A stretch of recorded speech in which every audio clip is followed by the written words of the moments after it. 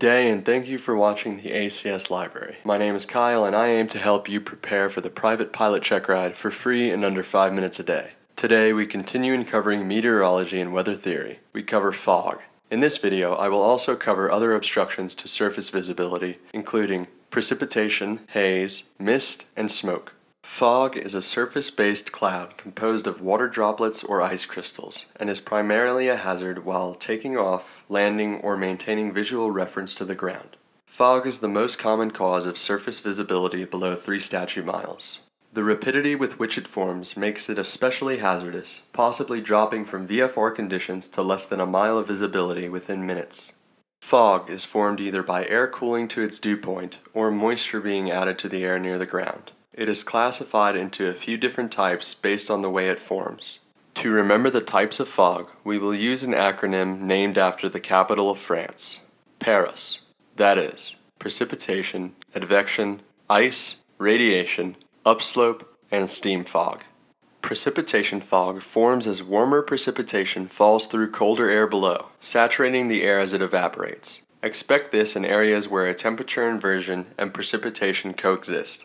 Advection fog forms as moist air moves over colder ground or water, typically deepening with winds increasing between 1 and 15 knots, as they mix the air, allowing it to cool to the dew point even faster. Think about blowing on the surface of a bowl of hot soup, or blowing on the soup while stirring slowly with a spoon. The same concept applies here. Above 15 knots, the fog is lifted. Advection fog is typically encountered in coastal areas or deep in continental areas. Ice fog is simply fog composed of ice crystals, found only in extremely cold areas as fog seldom freezes above -40 degrees Celsius.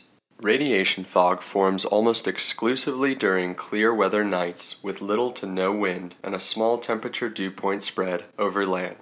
As terrestrial radiation from the rapidly cooling ground lowers the temperature of the air immediately above it, the temperature dew point spread decreases, resulting in fog that may restrict ground view in flight extensively or even completely. Radiation fog deepens with winds between only 1 and 5 knots.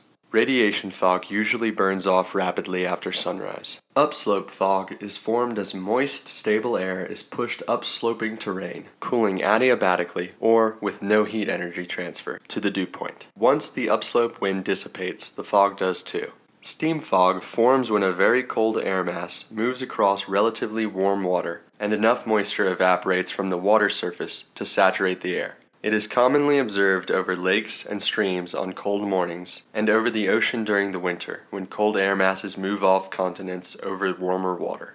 Moving on to additional obstructions to visibility. Any precipitation, whether liquid or solid, that reaches the earth may obstruct surface visibility. Heavy snow may reduce visibility to 0. Rain seldom reduces surface visibility below 1 mile except in brief heavy showers. Drizzle usually restricts visibility to a greater degree than rain. When drizzle changes to light rain, visibility usually improves because the droplet size increases, meaning there are fewer droplets per unit area. Haze is a concentration of salt or other dry material particles not classified as dust or other phenomena suspended in stable air. Haze usually has a definitive top. Above that is good visibility. Downward visibility within haze is poor, especially on a slant. This affects pilots on approach to landing. Mist is the intermediate point between haze, which restricts visibility less than mist, and the more restricting fog. Smoke forms primarily in industrial areas at night or early morning under a temperature inversion. The warm air above creates a sort of lid, keeping the smoke inside. This concludes today's video over fog. Thank you very much for watching, and I hope if you've enjoyed the video that you might like it, share, or subscribe to keep track of new videos. Feedback in the comments section is always appreciated. Thanks again and safe flying.